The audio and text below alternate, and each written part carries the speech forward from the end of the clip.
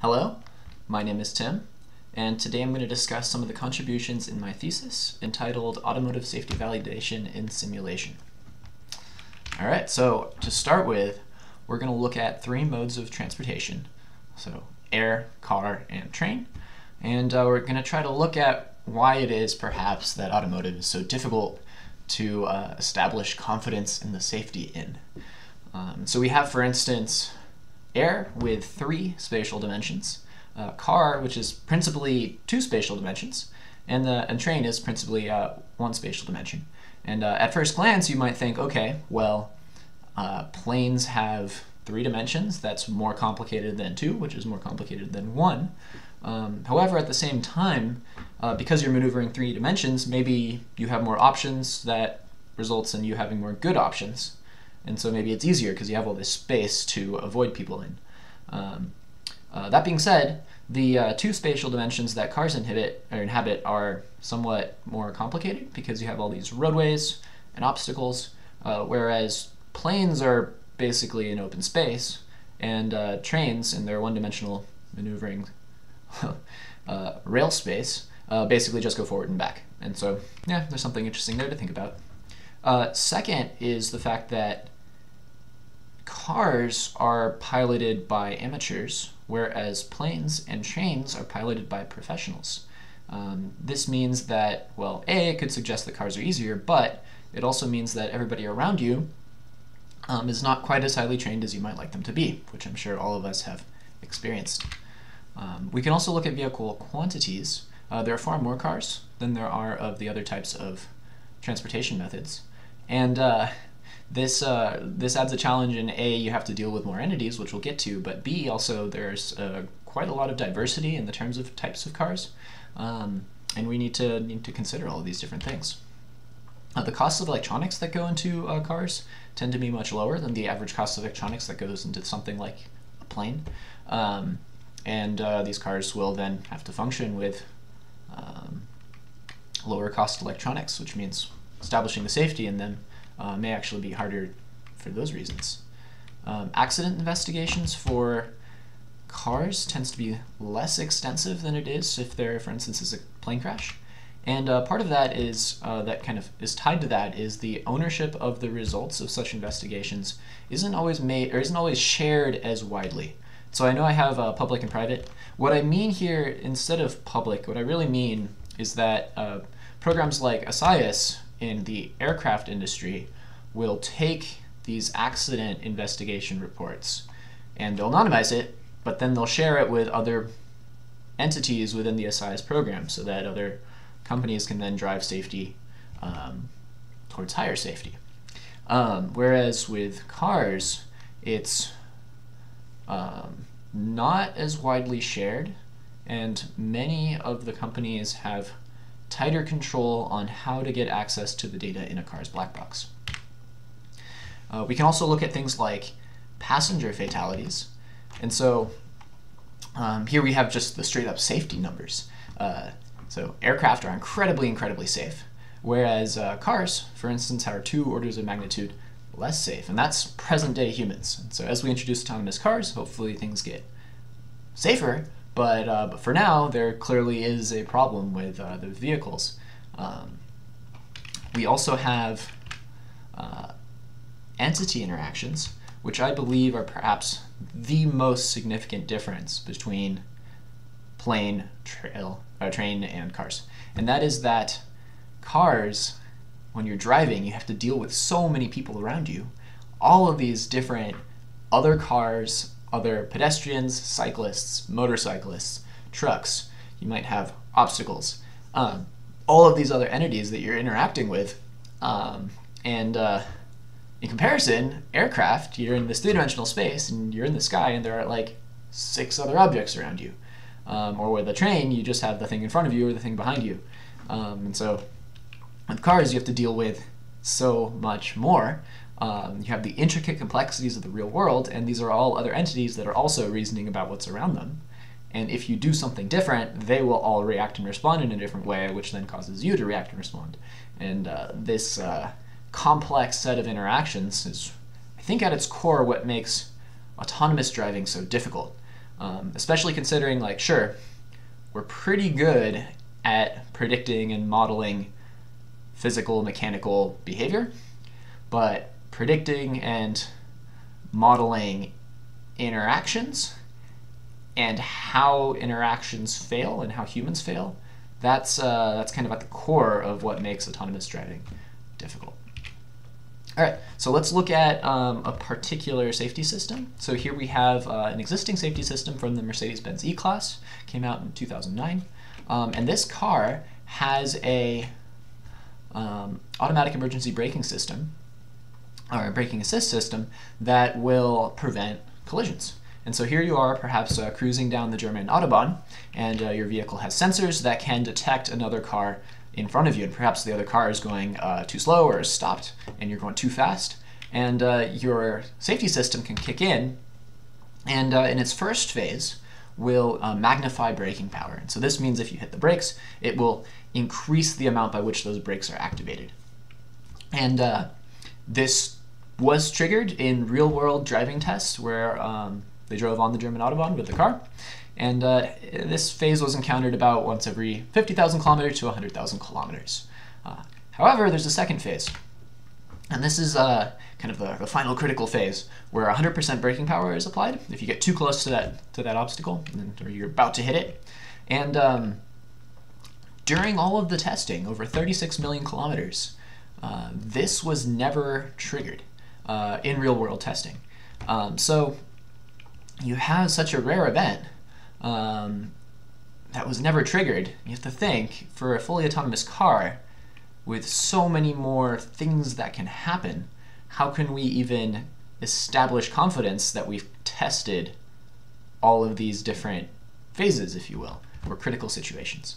Well, now to put this number into perspective, 36 million kilometers, if you hired one person to drive 8 hours a day at highway speeds, it would take them about 110 years to cover 36 million kilometers. And that's just to test this simple system. Fully autonomous vehicles present entirely different challenges. So let's look at some numbers. So we have here Fach et al., who claim that current safety systems require up to 2 million test kilometers. So that's something like the braking assist system we already looked at. But then more complicated systems like fully autonomous cars here, Collier et al. Claim 14.2 billion kilometers, billion with a B, to estimate the fatality rate, so one criticality metric, to within 20% with 95% confidence to test a system that's as safe as humans. So if we build an autonomous car that's as safe as humans, it takes a lot of real-world testing to get there. And that's just for one metric. And similarly, Wachenfeld et al. Claim 2.1 billion kilometers, and this is for a system twice as safe as a human. So if we get noticeably better than a human, it goes down, but we're still talking about billions of kilometers. And now I wouldn't claim that these are the numbers, like the exact amount that you need to test and then you're done, but I would say that this definitely shows the difficulty of testing such complicated systems, and that these billions of miles are perhaps not feasible, especially if you assume that if you're going to test a system, you can't like change anything halfway through, like put in a software patch. You still have to rerun your billions of miles. And then finally, we have Jan Becker, Dr. Jan Becker, who claims that validation expenditure will increase by a factor of 10 to the 6 to 10 to the 7. So not only do we have to do a lot more testing, but we have to pay a lot more money in order to get the testing done. And this presents a big problem for the automotive industry in order to get these autonomous cars out on the road.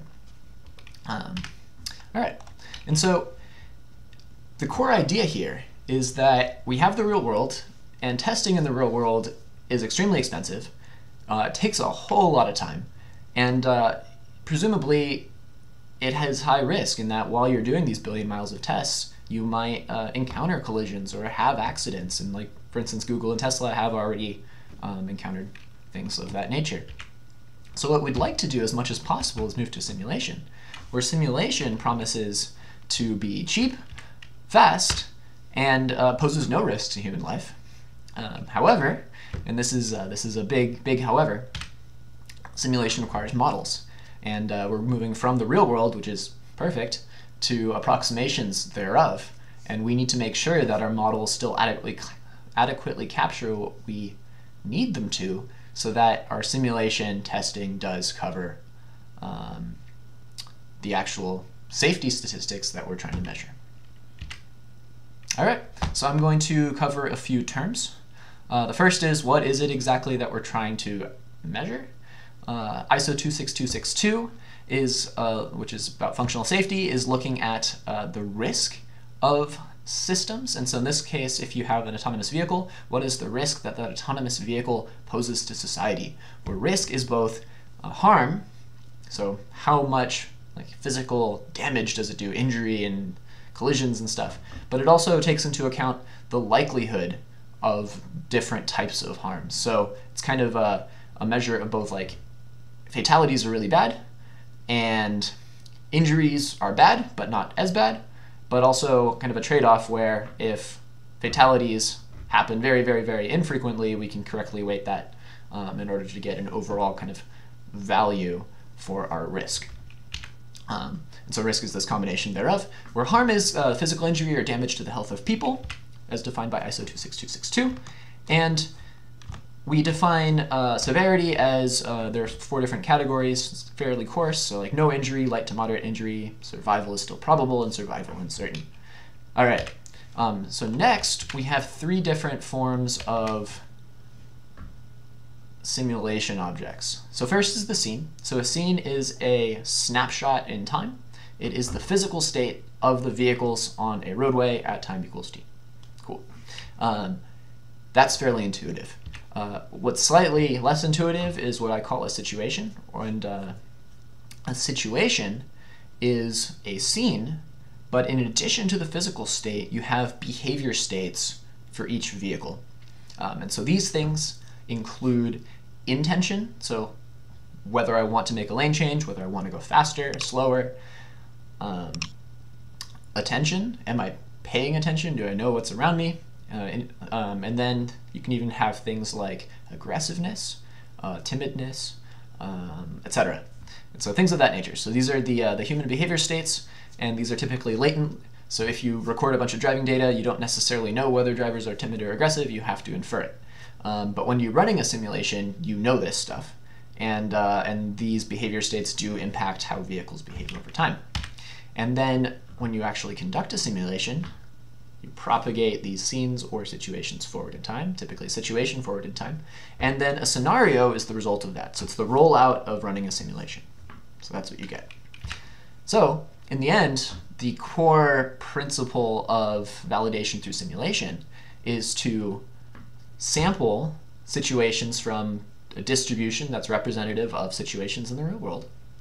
You then run a simulation, and this gives you a scenario. So this gives you this rollout. And you'll do this many times. So if you want to do 2.1 billion kilometers, you might run 2.1 billion simulations, each for around a kilometer. And if these are all representative of general driving and you have your autonomous car in those simulations, you have all of these scenarios. And from those scenarios, you can extract your performance metrics. And of course, these can be things like the risk I've already described. So you can compute the risk associated with deploying your system and compare that to the risk, either a target level that you've set, or compare it to the risk without your safety system, and hopefully the risk goes down. But then there might be other things that we care about too. So things like, did we increase traffic congestion? Did we increase CO2 emissions? Are we getting to where we want to get to on time? Are drivers comfortable? Are passengers comfortable, etc.? So yeah, all right. So how do these simulations actually work? What are the models we need for this? So I already said simulation requires models. What models am I talking about? So at the core of simulation is the simulation loop. This loop is applied multiple times. So every frame update, you have to do this one iteration of the loop. And it occurs in 3 steps. So the first step is to observe. So all of your entities will observe their surroundings using their sensors. And so you need sensor models for this. So these are things like LiDAR and radar for autonomous vehicles. And if you have human drivers, you will model this also with sensor models. So things like perception, modeling occlusions, etc. So we need models for that. Next up, we have action selection. So this is where an agent has its belief about the world around it, and then it decides what to do. And this will be influenced by its behavior state, also its belief. And so an agent might decide to make a lane change, might decide to accelerate, turn, etc. And so these are human behavior models. And this is really tricky because human behavior models include all of this messy stuff, like intention, reasoning about other cars, and all of these complicated interactions in traffic. But we need those models. And lastly, we actually act. So we take that action and we use it to propagate that entity forward and get the next frame. And these are dynamics models. These are more understood, so things like physics equations, vehicle dynamics. But nevertheless, these models are needed. And in some cases, we don't have everything that we require. And so, sensor models, behavior models, and dynamics models. Unfortunately, that's not where the modeling ends. We also need to sample our initial situations. And for this, we need this distribution over situations, which requires a set of models as well. And so first, we need some sort of distribution over the roadway that we're actually getting. So if we have an environment distribution, this might give us our roadway, which in turn, the roadway will inform a scene distribution, which will give us the physical state of the vehicles on that roadway, which in turn may inform a set of behavior distributions, which then populates this scene with behaviors. And of course, we need our sensors, so we may have some sort of sensor distribution that then allows us to populate the sensors on each vehicle. And all of these together form a situation. And so we actually need a lot of models. Environment, scene, behavior, and sensor distributions.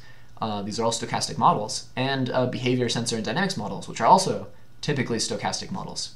And altogether, these are what form the validation and simulation framework. And we need to learn these models or obtain these models and build confidence that our models adequately capture what we need them to, so that the performance metrics we extract actually mean something and can actually be used to establish confidence in something like an autonomous car. So in this talk, I'm going to cover parts of this. So my dissertation covers my contributions to human driver behavior and sensor models, in addition to the scene distributions and accelerated validation approaches that I will cover in this talk.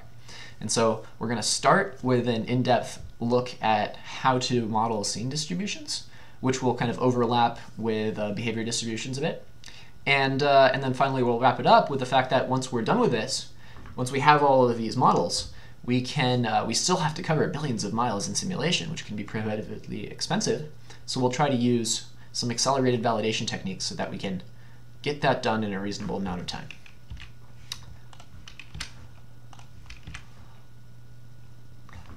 The claims I will make in this presentation are as follows. So first off, safety validation does not remove the need for data. So clearly we still need a lot of real-world driving, maybe with our safety system, maybe without our safety system, because we need to collect information about how humans work, how they drive, and how they fail. And in addition, we also need to collect information about how these new sensors that we're adding to vehicles work and how and when they fail. And that does require a lot of data. And so, in addition to that, it's very difficult to cover data for rare events, which is what we're concerned about. When these things fail is hard to model. And so that's still core. So I'm not claiming that if we do everything in simulation, we get rid of the need for data. What we're actually doing is we're using the data that we do have to build these models more intelligently by leveraging then the models from the data to help us establish confidence. So critical events are very much in tune of what we care about. So critical events are those high-risk scenarios or situations where high-severity events can occur. And we want to model those because those are the events where we especially care about the performance of our vehicle and that are hard to test in the real world. And the space of driving situations is so large and complicated that, and then these critical events all kind of occur on the boundaries, that it's really hard to get all of these tails. You need a lot of data to do it. So if you have all of possible situations, your data is only going to cover like a small subset of it, and the amount that it covers the critical events is going to be even smaller. So getting these tails is really, really hard. So one of the ideas I want to leave you with at the end of this talk is that we'll need to apply a decomposed approach. So if you can't just do one distribution over all these scenarios. That's why we're looking at things like sensor models and behavior models separately, so you can train models for those and you can hopefully get enough data to capture the tails in those distributions. and then use information from each decomposed distribution to help inform the overall possibility of critical events. All right, so next we'll look at scene distributions. These are distributions over the physical state of entities in a roadway at time t. And so without any further ado, here we have our scene distribution motivation. So we have a roadway with 4 cars. If we wanted to learn a distribution for this, what we might do is say, okay, each car has 4 parameters. So maybe here we have 2 position variables, a speed, and a heading. And we could just clump them together and say, okay, that's a probability distribution. Let's take some data, learn that probability distribution, and say we're done. Okay, but then we quickly run into problems. So the first problem is if we take away a car, suddenly we have to maybe marginalize it out. Does that even work? Maybe this is a new distribution and I have to learn this one. I can add a 5th car. Now we have 20 variables. So clearly the 16 variable one didn't work. How do I do this? Maybe it's a new distribution I need to learn. We can change the roadway. Okay, so we want our distribution to be contingent on the roadway. So how does that work? Maybe we just learn a bunch of distributions. Clearly that makes it difficult. Suddenly we have to learn 10,000 different distributions and we need data for all of them. That's a little hard. So yeah, and 4 and 5 vehicle scenes is a little small. We actually care about much larger scenes than that. So how do we handle all of these? This is getting really complicated. And so we find that distributions over driving scenes have a lot of challenges that are it's not really too easy to see how to get it past them. And so we want a distribution over driving scenes. We want to capture correlations between a varying number of vehicles. So not just like 3 cars or 4 cars, but n cars. We want it to support arbitrary roadways. We want on-ramps, off-ramps, roundabouts, etc. We want to be able to efficiently sample. I will care about an efficient relative likelihood calculation. We'll see why. And automated learning is important. We want to be able to learn this from data without having to do too much manual labor. So how has this been done in the past? So the first approach is to use a database of scenes you've seen before. So if you're somebody like Google or Tesla and you've driven millions of miles in Palo Alto and Arizona, if you want to test more driving in Palo Alto or Arizona, you can just take scenes that you've seen in the past. And this is great if you want to test places you've already been at and if you've sufficiently covered them with test drive data. But just sampling from what you've seen before will never extend to new unseen scenes, and it's not clear how to apply this to places you've never been. And so that leaves something to be desired. A second approach, which is often used, is to start with an empty roadway and then spawn vehicles and use simulation to propagate them forward and then kind of continuously fill up the scene with newly spawned cars. It's hard. So this does have several issues. So you need a model for what types of vehicles to spawn, what intentions and spawning locations to have them at. And spawning locations are very kind of like roadway specific. Vehicle types are roadway specific, so you have to learn that kind of for each roadway, which makes it hard. You also need the complete simulation loop to work, so that all has to be spot on in order for this to be correct. On top of that, if you want to calculate the likelihood of the scene you ended up with, it is the probability of each car being spawned at the time that it spawned times the probability of each car taking each action that it took leading up to that scene, chained up over the whole time that it took to get there. And that's only for the probability of it ending up at that scene based on the actions it took, but you could also end up at that same scene using a different sequence of actions typically, and so you need to kind of figure all of those out and kind of add all those probabilities together to get the probability that you actually end up with that scene. And that's really hard. And so while this may give you things, it's kind of difficult to justify. And so the first contribution I made was a paper on generating scenes via local correlations. And here the idea is you start with an empty roadway and you learn one distribution over vehicles given the vehicles around them. And you will then spawn some vehicles using a marginal distribution from this, and then you'll condition on those vehicles to then sample the next vehicle. And then you'll condition on those to get the next vehicle. And this lets you kind of build the scene outwards. And this solves a lot of those problems. However, it does have some difficulties being that it's hard to, you have to do a lot of marginalization, a lot of conditioning, a lot of inference. You have to figure out how to extend this to arbitrary roadways and arbitrary correlations like across lanes and stuff. It requires knowing where and what vehicles to kind of like start it off with. And it's difficult to kind of incorporate the macroscopic structure of a scene ahead of time. And so if you have some roadways, like a particular on-ramp might be very heavily populated at a certain time of day, but then the main road might not be. Or you might have all of like the trucks on the right side and very few trucks on the left side. And that might be the case for one roadway, but not for like a different intersection. And it's hard to very quickly inform a distribution like this of macrostructure properties like that. And so we'd like to figure out how to get around it. So what I will spend more time on is distributions using factor graph models. We'll get exactly into what that is, but this does cover more, this does solve more problems. And so roadways, I claim, are populated as they are in the real world. We get more of this macroscopic effect based on how we seed it. Distributions over vehicle relations and types can be captured, works with arbitrary roadways. We get a nice benefit. So the learning objective is concave, which means A, it's potentially easier to train, but B, everybody will agree on what the optimal set of parameters is. And you get efficiency via parameter sharing. So you're learning like a limited set of parameters rather than like an infinite set of parameters. So here we have our roadway with our 4 cars, so it's a scene. And I will now construct a factor graph. How am I doing this? Well, what I'm going to start with is I'm going to add some factors for each car. So that looks like this. And each of these blue dots is a little probability distribution, is what it can be thought of as. And this probability distribution captures things that are important for this car by itself. Things like kind of probabilistically tying together its speed and lane offset and heading, and yeah. And you can incorporate other things like vehicle types, like trucks will maybe on average be going slower, and sports cars will on average be going faster, things like that. But so far all of these cars are kind of by themselves. So what we're going to do is we're going to tie together vehicles. What I've added here is an additional factor with lead-follow relationship pairs. And this now is another probability distribution that kind of couples together the kind of speeds and positions of these 2 cars, because it's very unlikely that cars are just about to collide, and it's maybe more likely that they're kind of following each other at a nice, reasonable distance for humans. And so we can construct that.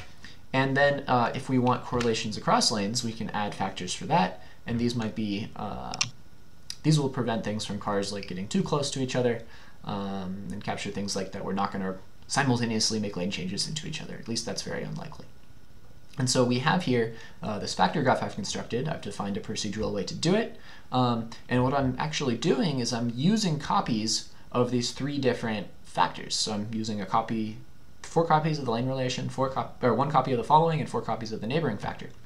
And each of those factors is a parameterized probability distribution, but the variables that we input into it are different based on which vehicles I've assigned. And so you can think of this as a bipartite graph. That is in fact what a factor graph is. Between the variables, which in this case are the 16 variables, 4 for each vehicle, and instances of these factors. So it's another way to look at it. This will continue to work if we remove a car. We can still follow the procedural procedure to get our structure.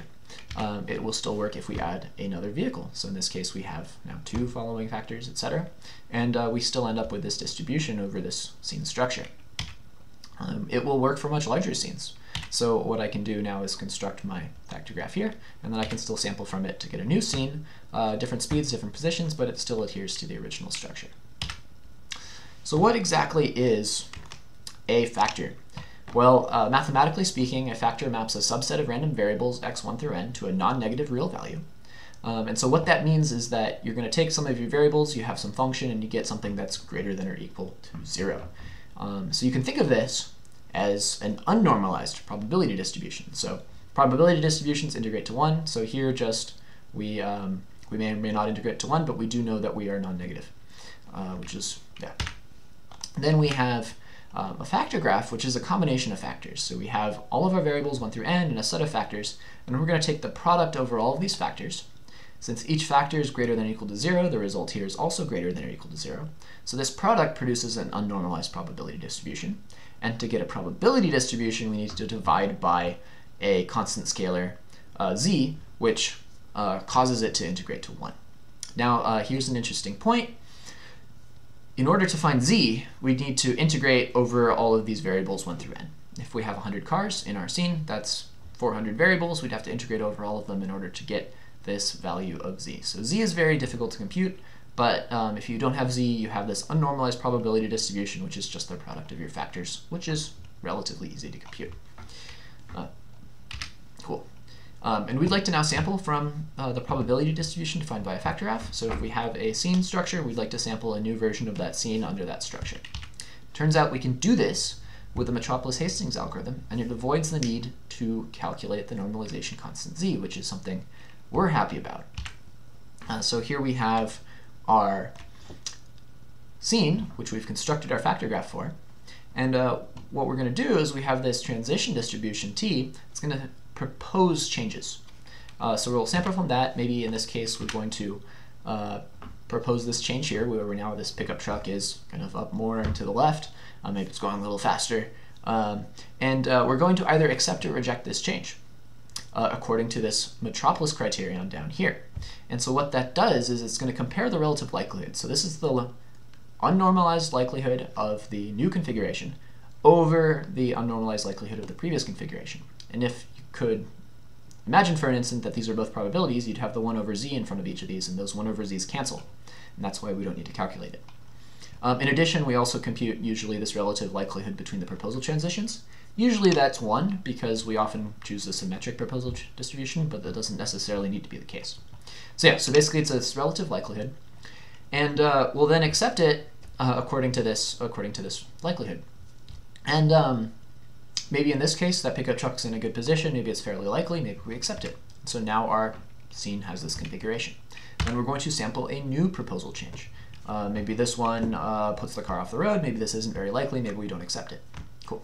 But we keep doing this. We keep sampling proposal changes, we keep running it, we keep exploring this space in a probabilistic sense, and at the end, when we stop, after a sufficient amount of time, we have effectively sampled from the distribution over scenes defined by this structure.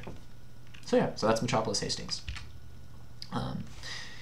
The actual form of our factor graph takes the form of a log linear model.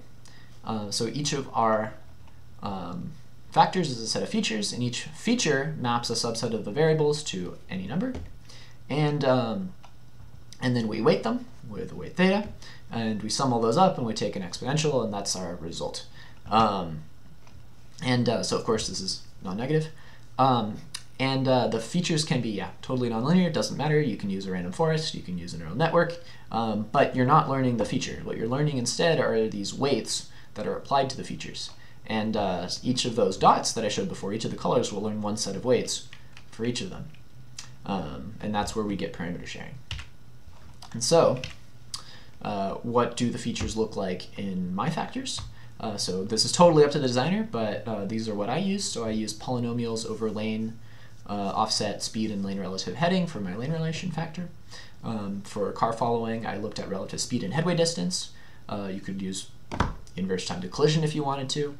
You could even incorporate information about the vehicle classes, so like truck and bus. And then for the neighbor factors, I looked at time to and distance at closest approach. This is to prevent two cars from making lane changes into each other. But of course, you can incorporate additional information. You can incorporate things about am I in an on-ramp, what's the speed limit, stuff like that. Totally useful. And then we want to maximize the likelihood of the data that we have when we're training. So we're going to adjust those weights, theta, to maximize likelihood. At least that's what one would principally do. And what that likelihood is the probability of x1 through n, which is the product of the probability of each variable given the variables before it. That is the definition of likelihood. Unfortunately, that expands to this. If you have 4 variables, and the probability of x1 requires integrating out everything after, so x2 through 4. Probability of x2 given x1 requires integrating out x3 through 4. So if you imagine if you have 100 variables, for this first probability, you need to integrate out 99 variables. That's a lot of work. And we don't want to do that work. So instead, what is typically done is to maximize the pseudo-likelihood instead. The pseudo-likelihood is a similar objective. It's the probability of each variable given the other variables. And it turns out that here, you don't need to do this marginalization. You don't have to integrate out everything because you have all of that information in your conditional. This is an assumption that's made. It slightly increases the bias towards correlation, but this is the de facto industry standard, I would say, method for learning parameters for vector graphs, or also called Markov networks. And for that, please refer to Kohler and Friedman's book, Probabilistic Graphical Models, which provides an excellent overview. All right, so how do we know that these models are actually any good? So what I did is I looked at scenes that I sampled from my vector graph and scenes that I sampled from my incremental roadway population model that I discussed briefly earlier. And we're going to compare that to distributions that I get from the true scenes that I have withheld from the training process. And so we look at things like speed, time gap, lane heading, lane offset, headway, distances, stuff like that. And the distributions that we get with the factor graph match much closer to the real world than distributions we get from the incremental roadway population model. And we can quantify that by looking at the Kullback-Leibler divergence between these distributions. And so small error bars actually indicate that we're getting a closer match. And so beyond inspection, we can quantify that, and that may. Another claim I made was that we do better at getting this macroscopic scene structure. And so here we have a much larger roadway. This is the whole Highway 101 roadway. And we have these 5 lanes of mainline flow where traffic is congested. And then we have this auxiliary lane where cars go faster, but there are fewer of them. And I want to show that the factor graph approach still can mimic this, but just incremental roadway population doesn't really know that this is happening. So here we get a cut-in view. So we have these 5 lanes, and then we have this one auxiliary lane where cars are going faster. And so here we see, again, a close match for the factor graph approach. Close match for the real-world distribution, where this is mainline flow and this is auxiliary flow. So here mainline flow is a little slower, auxiliary lane is faster, but the factor graph approach is much more able to capture that than incremental roadway population, which essentially predicts the same thing for each case, and also actually has a compounding effect where by sampling successive vehicles, it actually ends up biasing over time to slower speeds, which is concerning as well. So in summary, we have this new factor graph approach for modeling scene distributions. We end up with roadways that are populated as they are in the real world. We capture distributions over vehicle relations and vehicle types, works with arbitrary roadway configurations, and as we will see, it incorporates not just physical states, but we can actually extend this to intention and behavior parameters. And there are some disadvantages. Every method has its disadvantages. First, we require the ability to specify factor graph construction rules. So I define an unambiguous way, given a scene, to construct a factor graph over it. And then when you run Metropolis Hastings on that, you will adhere to that same factor graph. So that's a disadvantage. You can come up with your own unambiguous factor graph construction rules. It does require running for a burn-in time, so you need to figure out how to get sufficient mixing to know that you run it for enough. If you run it for too little, you'll bias it too much to the initial configuration. If you run it for too long, you're wasting compute. Again, check Kohler and Friedman's work. And lastly, we didn't discuss this, but we need kind of starting scenes. And so what I used in my experiments were like actual starting scenes from the observed data, and then I shuffled those. But if you want to try something new that you haven't seen before, you could also seed scenes artificially.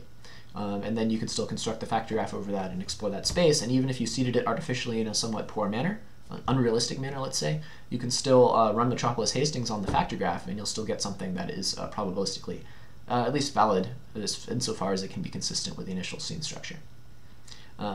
Last thing I'd like to point out is we don't get a relative likelihood between 2 different structures. So you need an additional model if you need that. And so that's something that we need to look into for future work. It can be very difficult or intractable to get there, but we're going to try to think about that in the future. But for now, factor graphs I think are extremely promising and useful. So next we move on to accelerated validation. This is the problem that we still need to cover billions of miles in order to assess the safety of some of these systems if we're covering the full space of what can happen, because most of that full space is boring, and we're really interested about this fringe that is the set of critical situations. So how can we accelerate the validation by kind of avoiding some of those benign safe scenes? There are several different methods for this. One is to use a representative set of critical situations. And These critical situations can be mined from data, which is something we'll kind of do.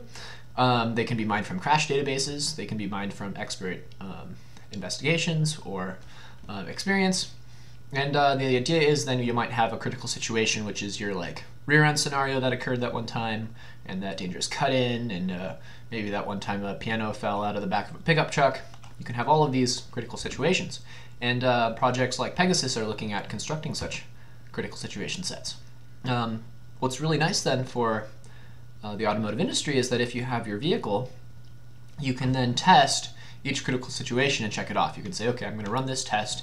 Did I match my performance objective? I can check it off, say, okay, worked there, etc. So you can kind of run through the laundry list of whether your car works. And so now one kind of drawback of this is that risk, which is something we care about, kind of needs both severity and likelihood. And here, if your critical situations come without any form of likelihood, you can't really compute overall risk. So you can still minimize severity, which is nice, but you don't necessarily know whether you're then overall minimizing risk.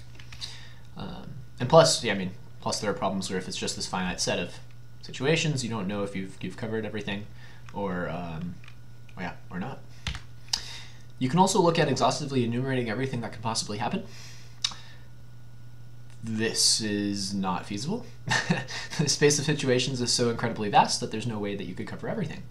You really want to, again, and even if you do find a way to enumerate what you think is everything, you'll either will have made some assumptions that are not valid, or you will have discretized things too much so that you're not actually covering it in fine enough detail. So if you consider just scenes with just like 10 cars, it's already 2 to the 10 configurations if you just consider that each car can be attentive or inattentive. But there are a whole lot of other things. So you can change the classes of the cars: truck, bus, motorcycle. You can have pedestrians. You can have different speeds. You can have different times of day, lighting conditions. You can have weather. You can have roadway conditions that differ, different types of roadways where you are, etc., etc., etc. So there's a whole lot of stuff that needs to be tested, and enumerating over every possible configuration is just not feasible. Another approach which we think is really nice is this is actually developed by Richie Lee from my lab for the purpose of validating the safety of aircraft safety systems, is adaptive stress testing. And the idea here is we're going to try to find the maximum risk ways in which our system can fail. And to do that, we're actually going to bias the behavior of other entities in the situation to achieve this. And so it's an optimization process in which you're trying to maximize risk. And so you have the entities take actions that are as likely as possible, such that they still result in high severity. And so this, in tandem, kind of ends up with maximum risk. And this is really great for finding these high risk situations, but it's not kind of an all-encompassing overall risk value. You're finding like these particular cases in which the vehicle fails. And so it's incredibly useful at finding some things, but you can't necessarily base your entire safety validation procedure based off of this. Yeah, so great. Also, as a side note, this is a great way to find bugs in your simulator, because if your entities are trying to optimize this, they will take advantage of any flaws if they can. So there's also that. Importance sampling is kind of the holy grail approach that we'd like to get working.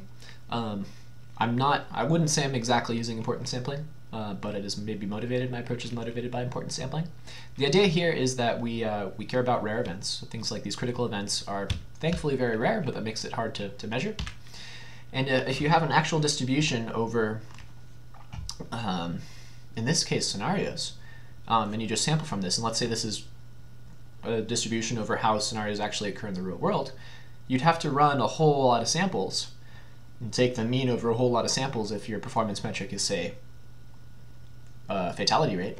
You'd have to do a whole lot of simulations, but if you go to like 1 or 2, maybe that actually have a fatality, because most of this driving is very boring. And the idea behind importance sampling is that you can draw, instead of from the true distribution P, you can draw from a bias distribution Q, which will bias your sampling towards more dangerous scenes. And by weighting this relative likelihood, you can still back out the correct value. So you're encountering these critical events more often, but correctly weighting the results so that you back out the correct solution. And the approach I'm actually going to take is kind of motivated by this. It's different though, and it is heavily motivated what my professor did within Caracraft. So the idea here is we're going to try to identify these clusters of critical situations by looking at data, and then we're going to model these distributions over these critical situation clusters. And by sampling from those during our evaluation procedure, we can more efficiently focus on critical situations so that we avoid benign driving. So this here is a plot that has actually take my face away. This plot has x-axis of time, y-axis of risk, and what we've done is we've run a simulation. It starts off, we sample it from the distribution, the true distribution.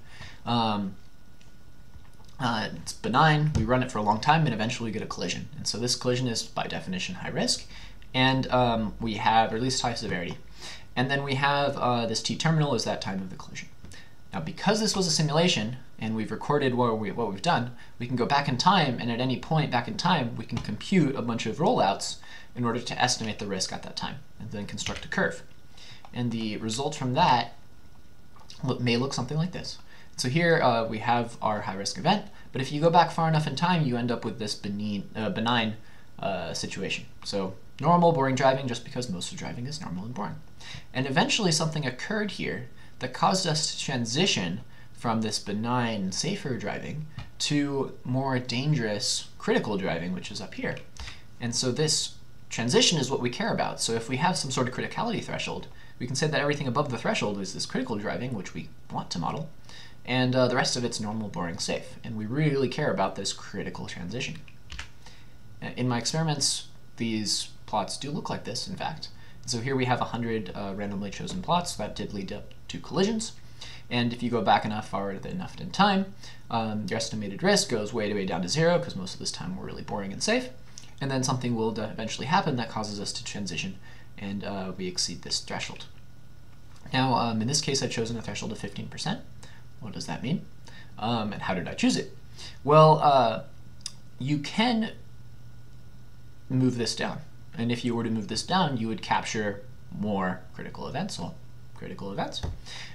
but you wouldn't be accelerating the validation of your safety system as much because you're covering more boring things, right? If you move this up, let's say you move this up to 95%, you'd really only capture this like teeny bit of criticality.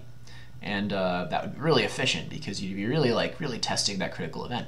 The problem is, presumably, your safety system may be acting leading up to this event that might prevent it from getting to that critical stage in the first place. And so you want this to be low enough that you're testing what your system's actually doing to prevent getting into critical situations. And so in my case, with as we'll see, we'll test a braking system. We're acting in this regime, and so we want this to be low enough that your system is mainly acting after that criticality transition. And as an important note, most of the time your system's way down here. So there's a whole lot I haven't shown here, which is basically 0. And so most of your time you're still boring. And so this is still rare. All right. And so we have these critical situations that we've either mined from simulations, which is what I've actually done, and then we want to cluster them. And this is a very interesting challenge. You're clustering temporal heterogeneous sequences. There are different ways to do that. And on top of that, there's the additional challenge that you have n vehicles. And it's difficult sometimes to tell what vehicles are involved in making a situation critical. So for instance, a vehicle that doesn't even end up in a collision could be involved because you swerve to avoid them and then hit somebody else, or like a pedestrian that you swerve to avoid and stuff like that.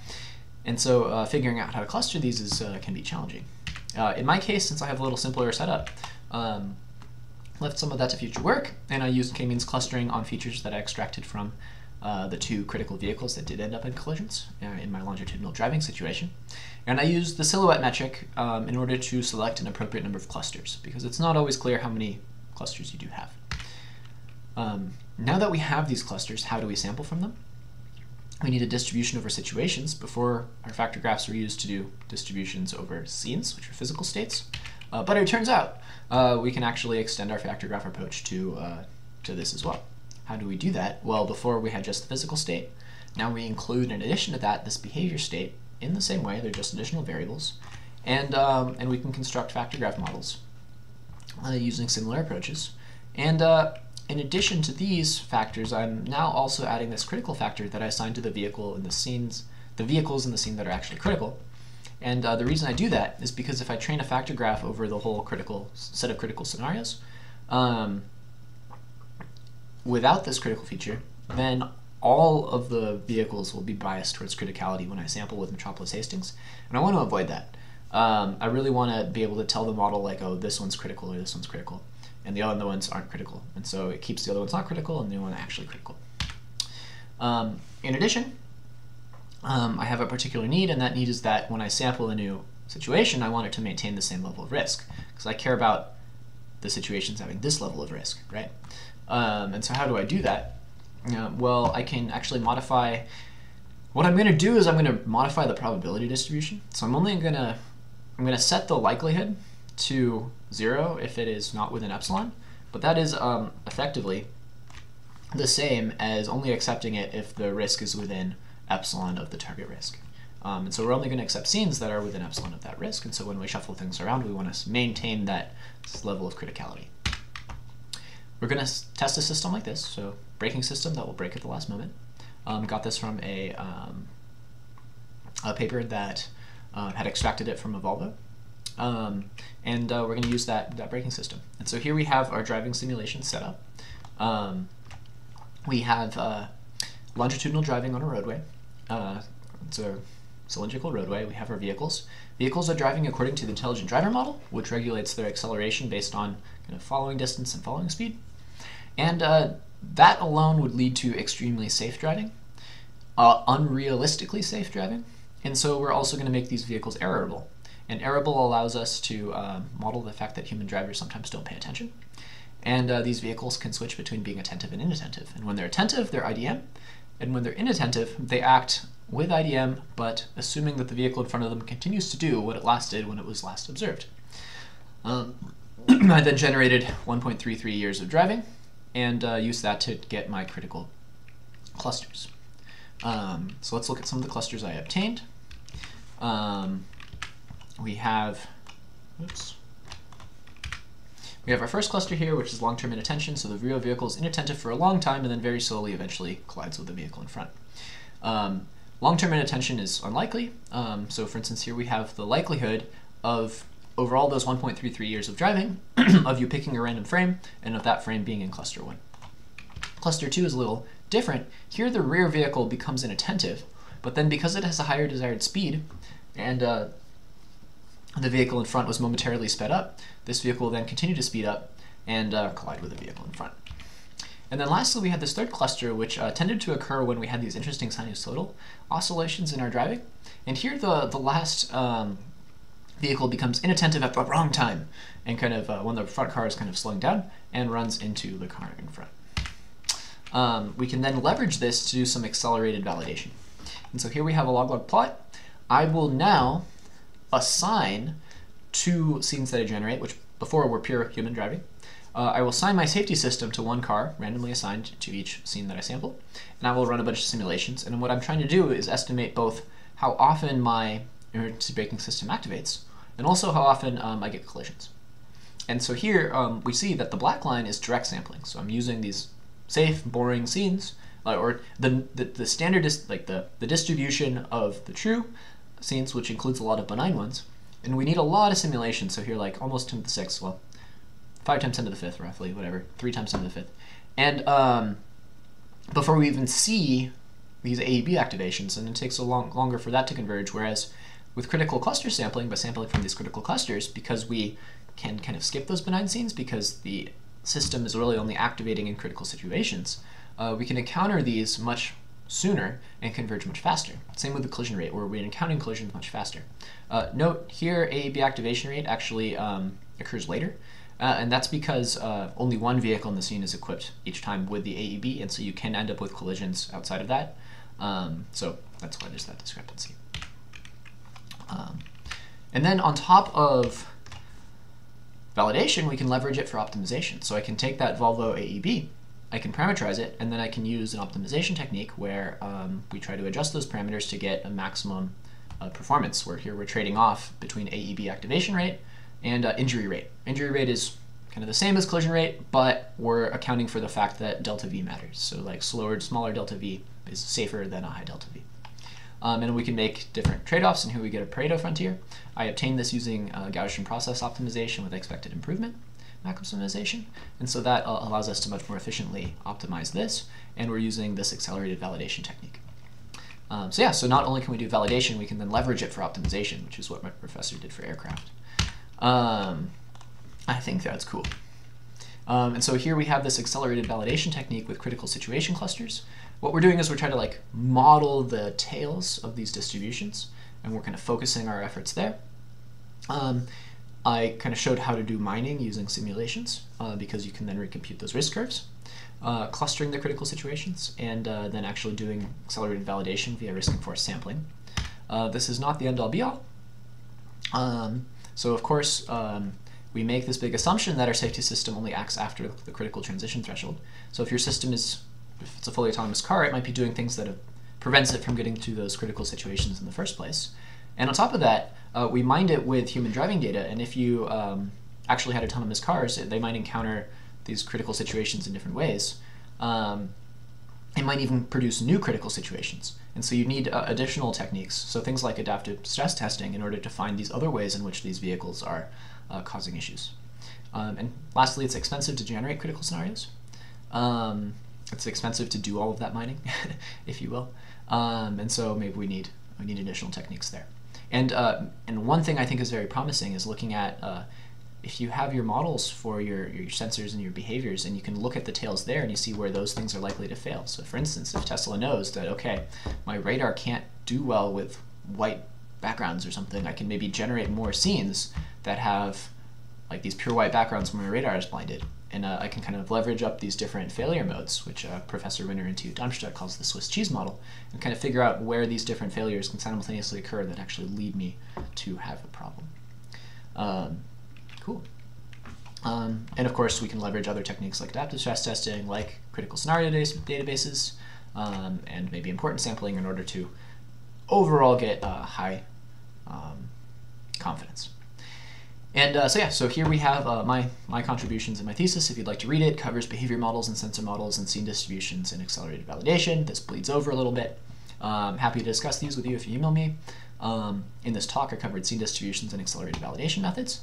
And I'd like to end it by saying that safety validation for autonomous driving does require understanding these new failure modes, both because before we were kind of validating the safety of physical mechanical systems, which fail in certain ways. But now we have these new failures, which are caused by sensors, algorithms, and humans. And I mean, even things like animals and stuff. And we need to figure out how these sensors and animals and humans all interact with each other, and that's really tricky. We need to leverage data in new intelligent ways. We still need real-world data. We're not getting rid of the need for driving miles. Maybe we're using it more intelligently, so maybe we can get away with fewer, but we still need data.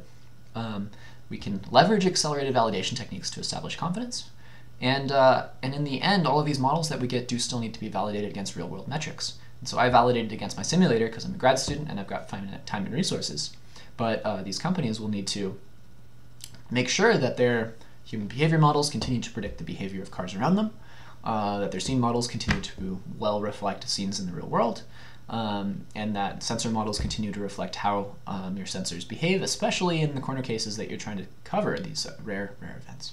So yeah, thank you very much, and I welcome any questions you may have.